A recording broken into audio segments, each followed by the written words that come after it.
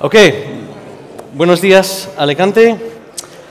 My name is ERIK RASMUSSEN, and I'm here today to talk about a relatively new framework that I'm sure you've heard of, because Tejas just told us about it, called SolidJS. Now, first a little bit about me. React developer is a very large part of my identity. I have been building web apps in React for literally 10 years, ever since it was released. And I was such an early adopter that I sort of got hurt on some of its rough edges at the beginning. Like there was no way to store there was no way to store form data, for example. And so I wrote a couple form libraries that became pretty popular called Redux Form and React Final Form that are still pretty popular today, but they're not the bigger one. And what I am not, however, is a Solid developer. I'm just a React developer that has learned a little bit of Solid. And in the same way that I think I would not be a great person to teach beginner React because I've internalized so much of the complexities, I think I'm in a pretty good position to teach a basic Solid, especially to a React developer, because that's how I see the lens that I see through. So first, let's go back to computer science class and talk about some terminology. So imperative programming is where you tell the computer how to accomplish a task. So back in the jQuery days, for example, you would say, when the document is ready, find the button, register a click listener on the button, and when that button is clicked, we find the element with the ID greeting, and then we add the highlighted class to it, or something like this. And if you wanted to remove that class on the next click, well, you had to write all that out and tell it what to do. It was exhausting. Then came along declarative programming, where you tell the computer what to show based on the internal state of the application. And this is what React gave us. So with React, as I'm sure you all know, you start off with some state, and then you, the developer, go and find the button, and you say, when the user clicks this button, change the state. And then you go and find the greeting element yourself, and you say, depending on the state, either show the highlighted class or not. And if you wanted to toggle on the next click, that was easy. You just worry about the state, and you don't have to think about the class anymore. So now we can talk about a subset of declarative programming called reactive programming. So reactive programming is a declarative programming paradigm built on data-centric event emitters. So what on earth does that mean?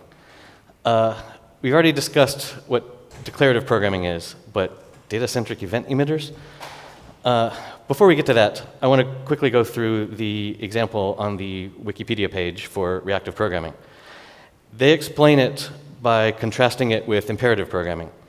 So with imperative programming, you can set a variable, set another variable, and then do some calculation and assign that to another variable, and then you have the result. And this is, if you wanted to change one of the inputs, your result wouldn't change because you haven't done the calculation again. Like this is like the way computers work. Like we all know this. But what if it didn't? What if it did change? That is the promise of reactive programming.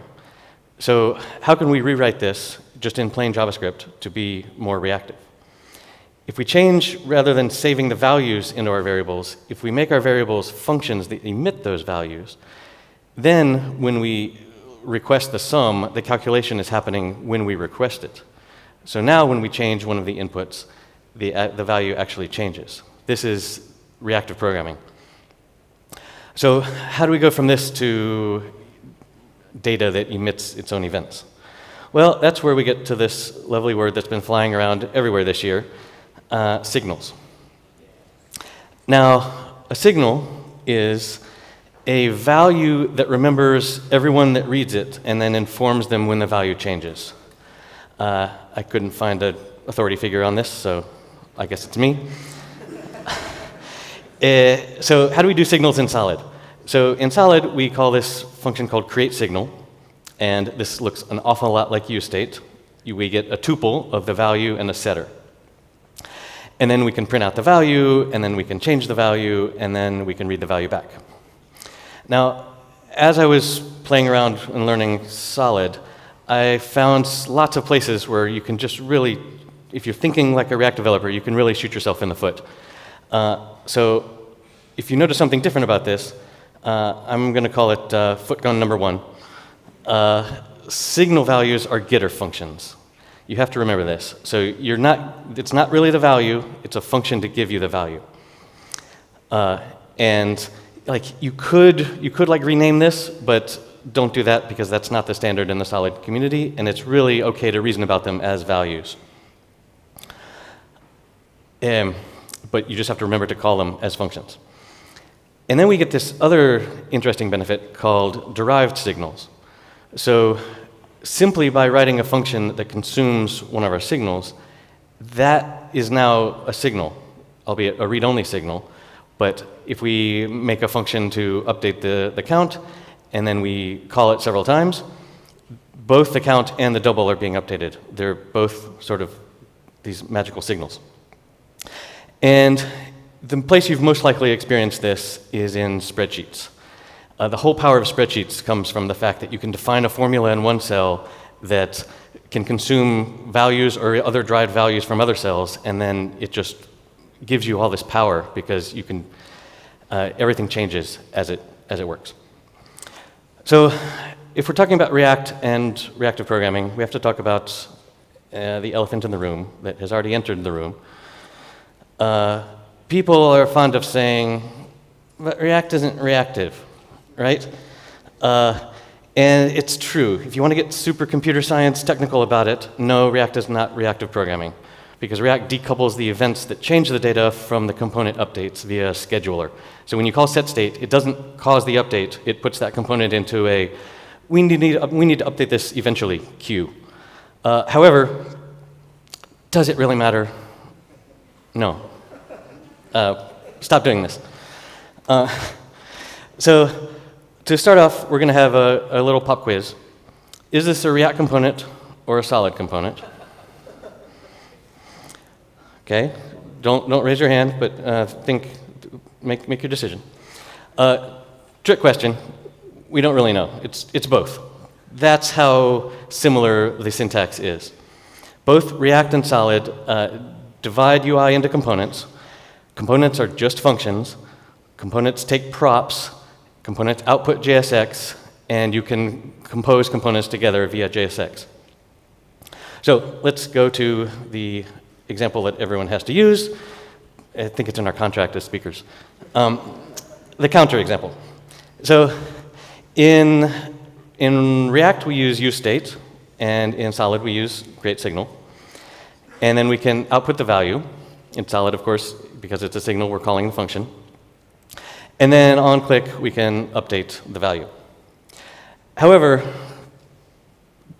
good React, this is not what's considered good React, because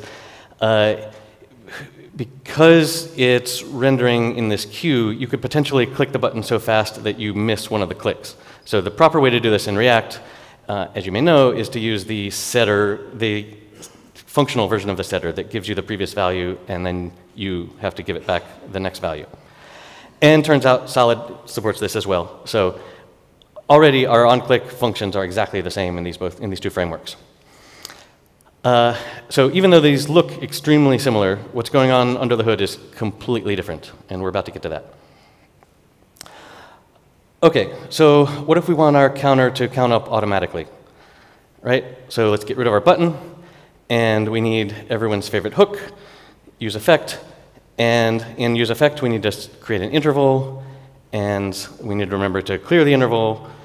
And then we have to remember our dependency array. Now, expert React people will see the bug here, that this is a terrible way to do this, because every time we change our count, we're going to clear the interval and set it again, which is dumb. So the way to properly do this is to use that functional version of the set count so we don't have any dependencies. So this is going to start when our component mounts and then stop when it dismounts. Okay, so how about Solid? Well, in Solid, we're going to kill the button. And hold on to your seats here. This is actual Solid. We're going to set the interval. And then to clear the interval, we're going to call this onCleanup. Now, if you're like me the first time I saw this syntax, you're very concerned about what's going on here. How are you setting an interval in your component function? And this is the most mind-blowing thing about Solid for React developers is what I'm going to call footgun number 2. The component function is only called once. How can that be? Like what? How can this be? So let me see if I can explain. So in React, we have this sort of imaginary line through the return statement, where above is where we put all our hooks, and below is our JSX. And in Solid, we have sort of the same imaginary line, where above the line is code that's going to run when the component mounts, and below is your JSX. And this is because React is a just JavaScript framework that re-renders to a virtual DOM every time the data changes, and then performs a diff to know which actual DOM elements to update.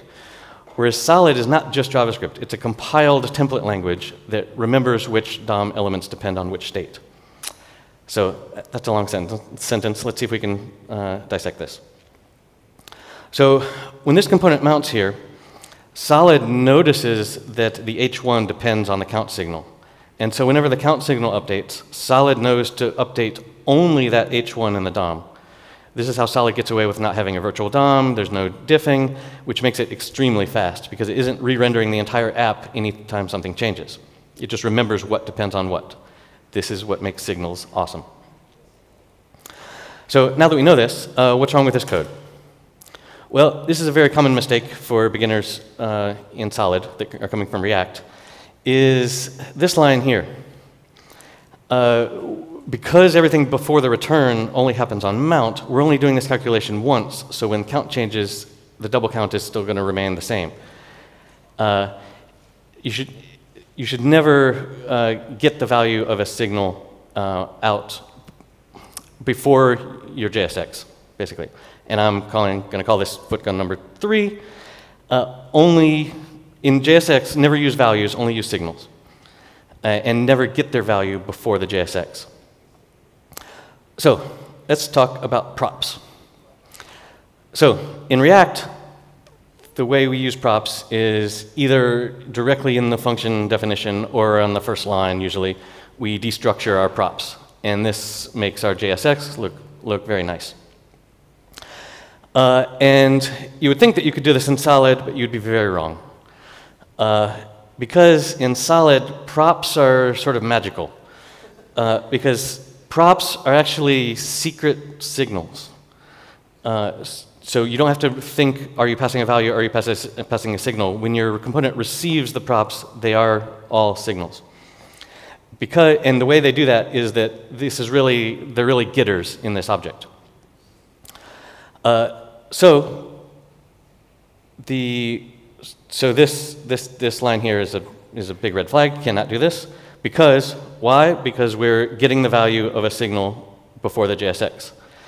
And I'm going to go ahead and elevate this to its own footgun. Never destructure props. So how do we fix this? Easy. We just use the actual props object and get rid of the destructuring. We're good to go.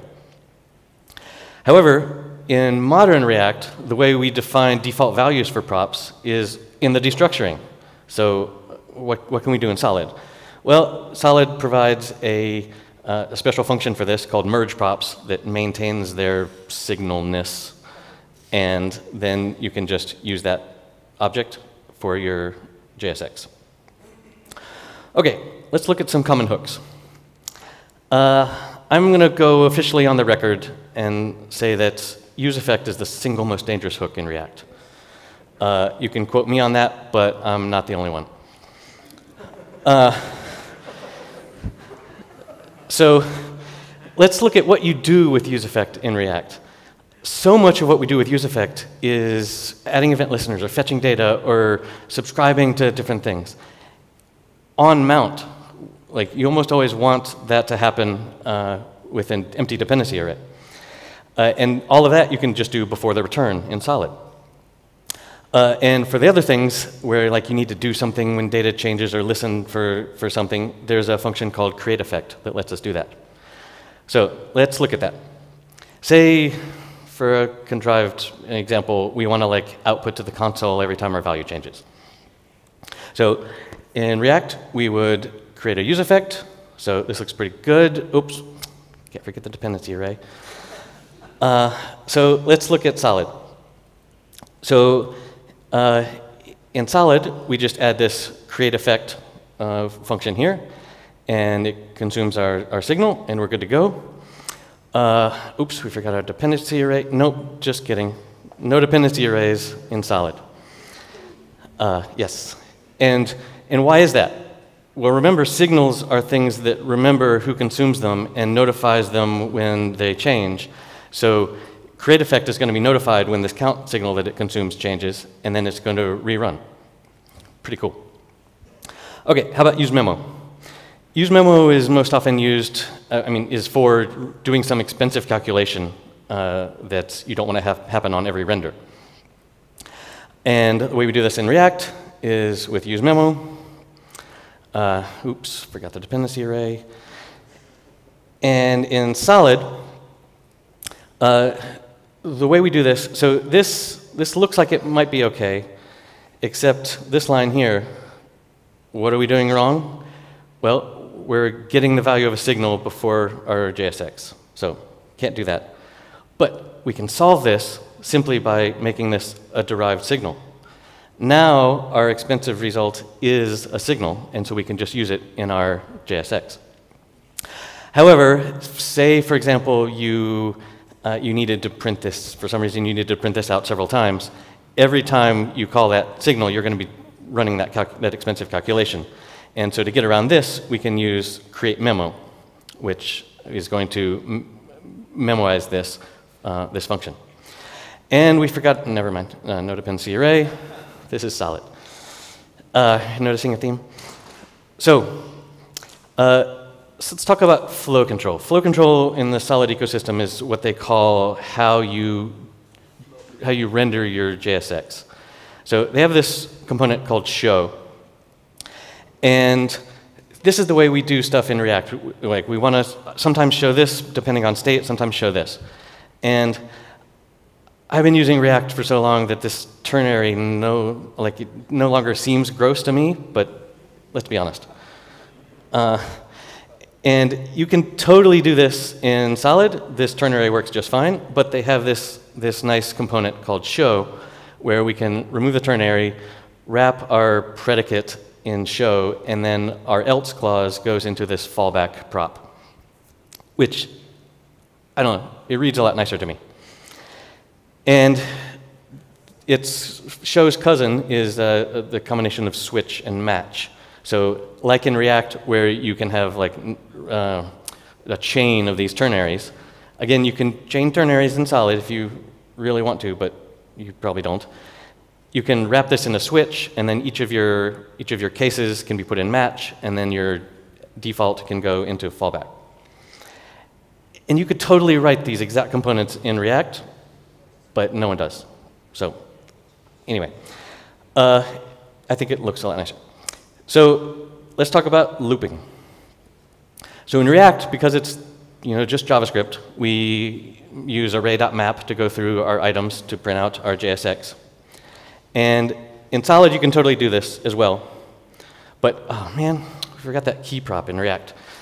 The key prop in React, as you may or may not know, helps React know which DOM element belongs to which item, because creating DOM elements is really expensive, but shifting them around if you reorder things is quicker.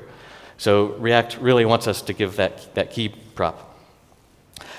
In Solid, again, you can do it like this, but there's this nice component called for each, and then you give it this render function as child syntax, and you get the item. And because of the magic of signals, you don't need to specify which key prop. Solid is like, I got you. OK, how about error boundary? So in React, you can go to the docs, and you can copy and paste the very last class component in all the docs. And for every single one of your React projects, you need to copy and paste this into your project. And that's the way you catch errors on an error boundary. Solid just implemented it and gives it to you. Don't know why React doesn't do this. All right, let's talk about style. So the style prop in React use these lower camel case syntax, and you don't have to for some things, you don't have to specify that you mean pixels, like when you say margin or whatever. In Solid, you have to actually specify the kebab case, like in real CSS, and the pixel unit. So you're really closer to the platform than React is. Okay, in Solid, there's a class prop. I've been using React so long that this code doesn't look weird to me, but that's not HTML. HTML uses class, so Solid does too. Solid also has this extra thing called class list. Now, if you've been programming React for a while, for sure you've done something like this, where you have to use like a string template and with a ternary, and it's just, this is horrible. And like so many of the horrible things in React, there are people in the ecosystem that provide better solutions.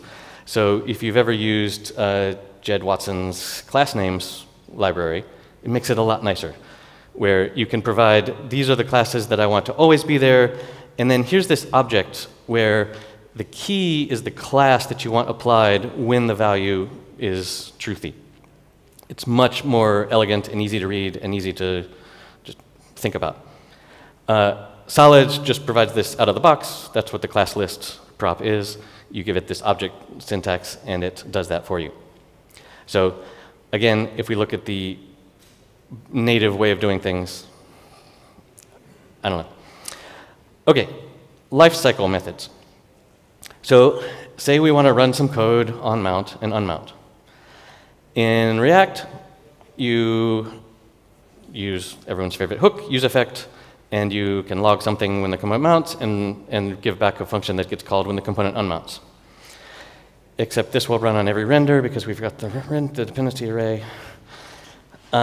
In Solid, the way you do this is there's a function called onMount and a function called onCleanup, and you just give that tasks there. And you can give as many of these as you want, and you can even like you can call functions and they can call these, and they're all going to be queued.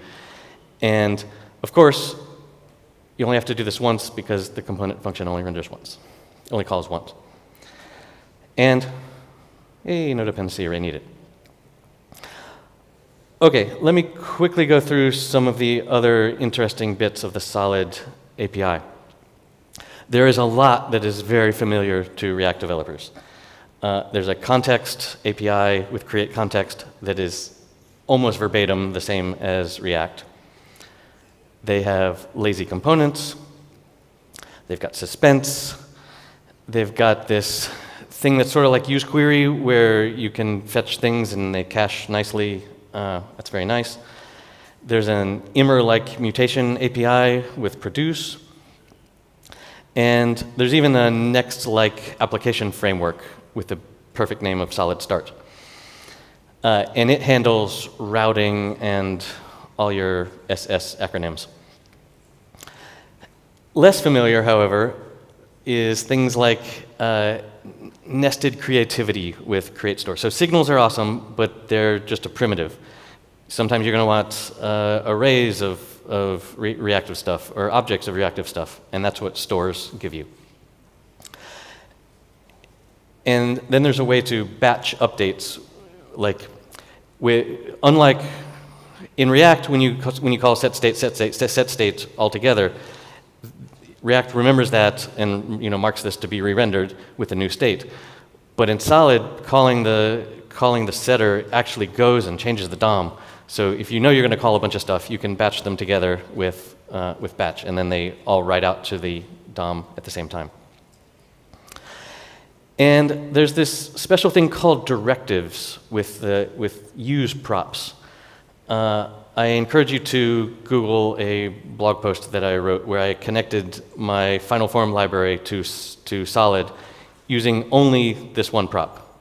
You put use field onto an input, and it gives a way to talk to the DOM, which is very low level, and you can do some really awesome things.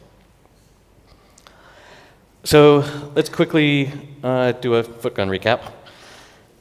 You have to remember that signal values are getter functions. They aren't the actual value. And the component function is only called once. That's the crazy thing. It's so hard to get your head around, but it really is where the power of Solid comes from.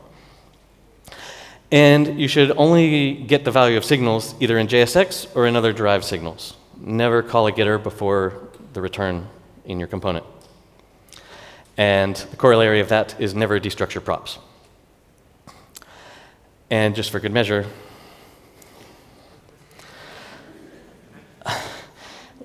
so let's talk a little bit about performance.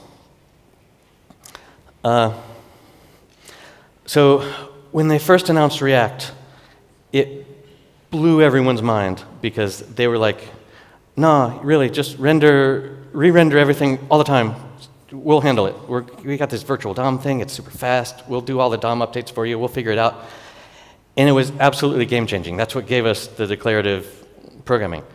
And it was amazing. And it really is fast enough, almost always. Sometimes you can run into problems in React where, why is this re-rendering? What's going on? This is too slow. This is too slow. Like, there's a whole dev tool built just to manage this. That's how much of a pain it can be.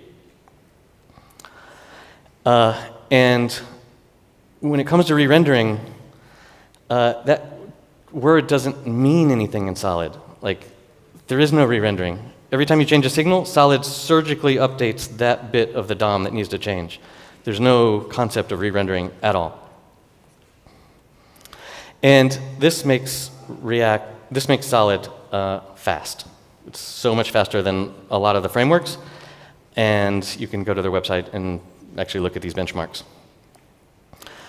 So, in conclusion, which should you use, right? That's the question that you want to know. React is the well-known incumbent that has its well-known strengths and weaknesses, and that means that if you're having a problem, probably someone else has had it before you. There's probably a Stack Overflow question about it, or the modern version of that is that the LLM models have trained on thousands of lines of React code, and they can probably cough up a component for you. It's easier for things like that. And it's also way easier to hire developers for the ubiquitous incumbent framework, right? And Solid, however, is a relative newcomer, and the benefits of which it benefits from the 10 years that we've learned using React. There's a lot of new, cooler things in Solid, but we don't yet know what its weaknesses are going to end up being because it's so young. And as with any new programming language or framework, the more you dabble in it and learn and expand your mind of other ways of doing things, the better programmer you will be in the language and framework that you do for a living. So I hope I've been able to introduce you to a little bit of what makes Solid amazing, and I hope you can give it a try in some project sometime soon. Thank you very much.